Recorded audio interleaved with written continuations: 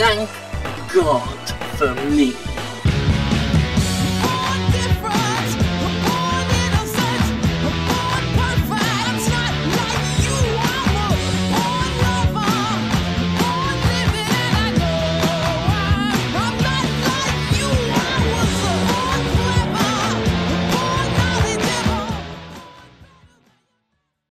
When Doom was first released and inspired a wave of pretenders, what did we call those pretenders? We called them Doom clones, didn't we? Yes. When Metroid and Castlevania Symphony of the Night made their mark, what did we call the games that followed? Those side-scrolling action platformers with the maps and the items and the backtracking? We called them Metroidvanias. Yes, we did. And what do we call those action RPGs with the stamina meters and the difficulty and the dying and the respawning and the picking up your dead bits? We call them Souls-likes, after Dark Souls. Now that PlayerUnknown's Battlegrounds has turned the Battle Royale genre into a smash hit, what do we call it? Well, we don't call them PUBG clones or PUBG-likes or PUBG-vanias, we call them Battle Royale games. Why? Well, because we're more likely to call them Fortnite clones at this point. Let's find out why with this video! PlayerUnknown's Battlegrounds, by the vast majority of reasonable metrics, is a success. Not just a success, in fact, but a premium bona fide worldwide hit. Although it didn't invent the genre, contrary to its claims, Battlegrounds undoubtedly had the biggest hand in turning the Battle Royale-style game into a global hit, paving the way for plenty of pretenders and a gaggle of persistently bewildered major publishers wondering what the shiny new thing is and can they have it now. Success, though, comes in many forms, and while PUBG is undoubtedly a massive game that remains a moneymaker and a most-played title to this day, it's also an incredible creative failure. At least if we define success by the ambition of the creators and whether or not their creation actually lived up to said ambition. In that regard, given the behaviour of the PUBG creators lately, their game has ultimately faltered, if not fallen on its face. In PUBG, it's clear by now that Bluehole Entertainment, PlayerUnknown and crew wanted not just a popular video game format, but an unimpeachable brand that no one else could touch. They didn't just want to be on top of the mountain, they wanted to be the mountain. PUBG was a landmark title, but that wasn't enough. This game wanted to be the first and last word in the Battle Royale genre. And in that regard, there can be no debating the issue of PUBG's utter and total failure. It's no secret by now that Fortnite Battle Royale has reached those nooks and crannies of public attention that PUBG failed to find. A veritable mainstream success and a pop culture mainstay, Fortnite skyrocketed ahead of PUBG in the public consciousness. I mean, fucking Drake is talking about producing a song about the game, for God's sake. And fundamentally, it's the same Battle Royale game as Battlegrounds, albeit with an added building mechanic. The concept of Hunger Games style survival as a mass of competitive players are enclosed together is shared across both games, but while PUBG came first, Epic Games, with what started as a quick addition to a co-op shooter, has turned Fortnite into a cow so full of cash its milk is green. And the folks behind PUBG, well, they didn't appear to handle being outperformed with what we might classify as grace. Publisher Bluehole Entertainment made no bones about the fact it believed Fortnite copied their formula, which might very well be true, but this was the first instance of the PUBG team fundamentally misunderstanding the business they're in. So angry with Epic were the folks at Bluehole, they didn't even like getting a shout out from Epic, who said they were fans of PUBG and H1Z1 when they announced their own Fortnite version. In response, a Bluehole spokesperson said, "This was never discussed with us and we don't feel that it's right," suggesting that rather than giving a nod to their inspiration, Epic Games was using them for promotion. This might be the first time in the history of the video game industry I've seen a game publisher upset that their product got free advertising.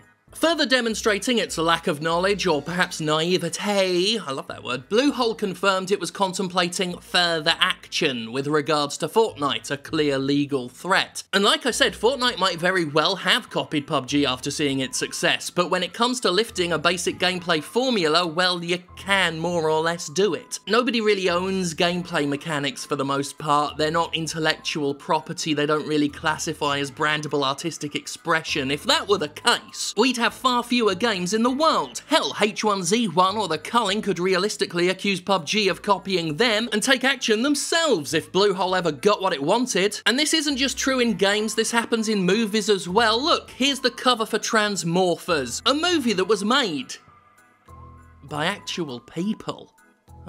The Battlegrounds publisher wisely didn't hit out at Epic Games that far, but it did hit out, striking instead a Chinese company called NetEase over not one but two Battle Royale games they published for phones. Both Rules of Survival and Knives Out are PUBG clones, meant undoubtedly to get players' attention while they look for PUBG Mobile. Of that, there's no denying. They look like PUBG, they play like PUBG, I wonder how many times I can say PUBG, and the PUBG team hit the cloning factory with a lawsuit alleging copyright infringement for pretty much everything, from the gameplay to the use of certain weapons and even the appearance of storage containers. Since both Knives Out and Rules of Survival are shameless copies of Battlegrounds, one can have sympathy for the frustration. Nobody likes being copied. I've been copied plenty of times, it sucks, especially if someone's more successful doing your shtick, but you spend your sympathy credit if you show your ass in the Fallout and Bluehole's blue hole is gaping open for everybody to see. Immediately the world jumped on some of the lawsuit's silliest arguments, most notably the frying pan. Rules of Survival has a frying pan as a weapon! No! The Battlegrounds team argues frying pans are unique weapons to PUBG, going so far as to take a page from the Ubisoft playbook and call them iconic. Unfortunately, their assertion is bollocks, not just from a legal standpoint, but a factual one as well. Left 4 Dead 2 has a frying pan in it, Team Fortress 2 has a frying pan in it, Silent Hill Downpour has a frying pan in it, Fable has a frying pan in it.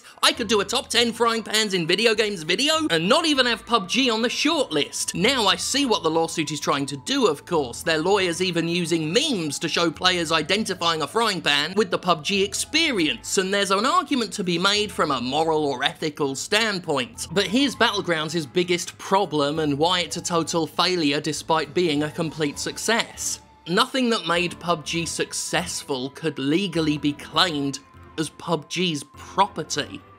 PlayerUnknown's Battlegrounds may have catapulted a genre to worldwide popularity, but as a game it's so generic looking and lacking in identifiable branding, it's practically laying down in the open and asking the game industry to tear chunks off it. If you look at any footage of Fortnite, you know it's Fortnite. The art style is unique to Epic Games, the character models and weapons and environments are adequately fantastical, cartoony, and most importantly designed by original Epic Games artists. Fortnite drops players into battle from an immediately recognisable bus/hot air balloon. They have originally designed and named items like the Boogie Bomb or Slurp Juice. Even old-fashioned medkits have been given a distinct look and feel, so they're unmistakably part of the Fortnite brand. And what does Battlegrounds have?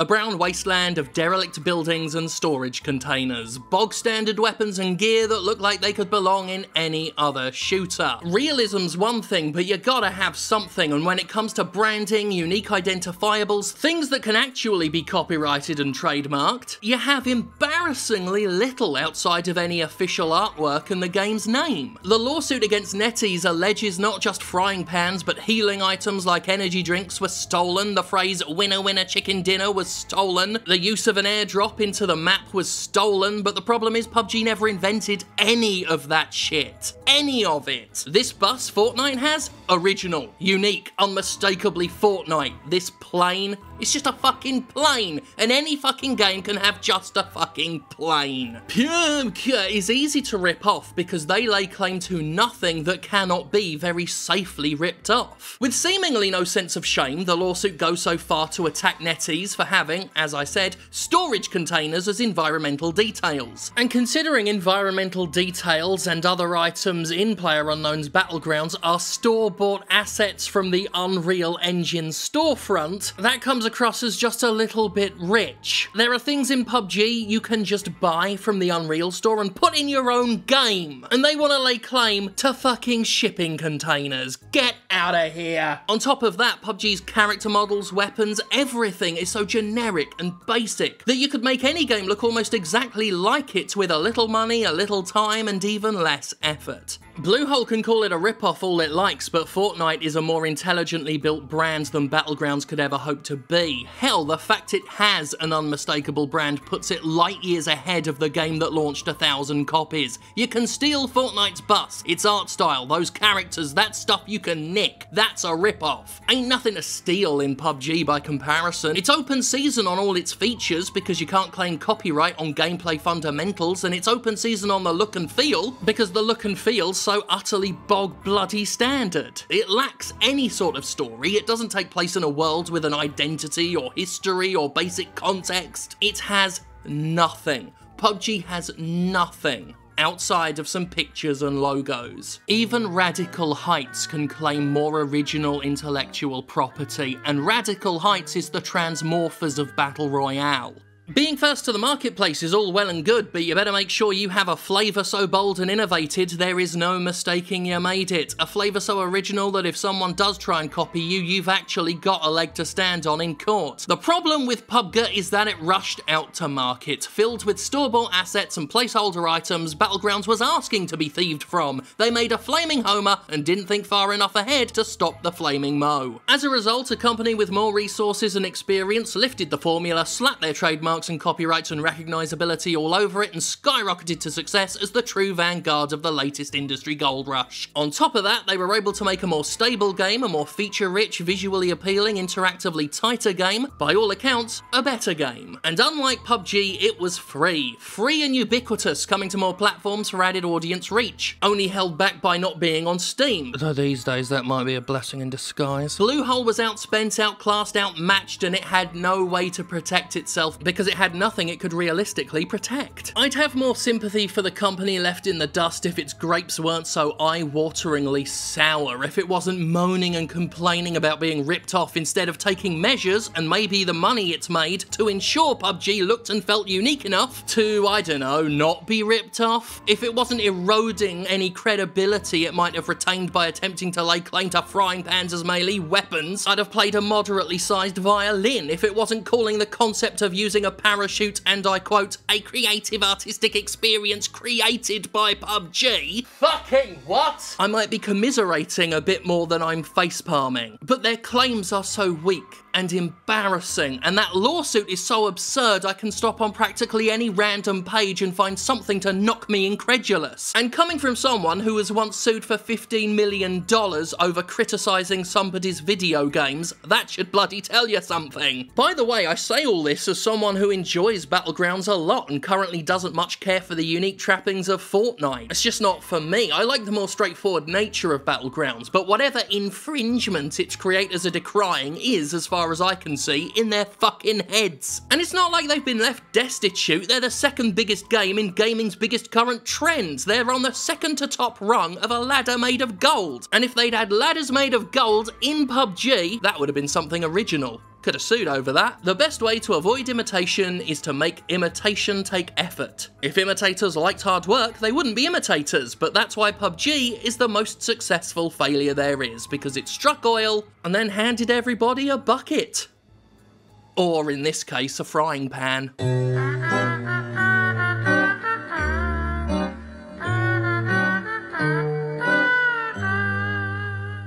At this point, I could do some self-promotion. I could talk about the fact that I'm a playable and voiced boss character in Streets of Red Devil's Dare Deluxe, which is on PS4 and PC and Xbox One and Switch. Oh, I'm on a Switch game, and I could go, oh, that's brilliant. And you can talk about how wet it makes you, all of your squeezy little holes, that you get to kill me in a game, like some people have expressed online, that they're quite happy about that they can actually murder me in a game. So that's good. You can do that. I could talk about that, or I could talk about the fact I'm in an actual wrestling match on May 19th. I could talk about that, my tag match that Stardust is in. You know, and then I could go into the long lore about why I say I'm in a tag match when Stardust is in a tag match. And we could talk about the duality of man and the different characters there, and why I refer to Stardust sometimes as myself and sometimes as a different person. And there's a whole complex web we could weave with that. But I could also talk about that feeling you get when you go to the toilet and you go for a piss and you think, right, that's my toilet business done, and you leave, but like a minute later you need a shit and you think, why didn't my asshole tell me that like moments ago? Or even worse, if you do a poo and you leave and you suddenly need to do another poo and you're like, how much poo is in me? I have to go. Thank God for me.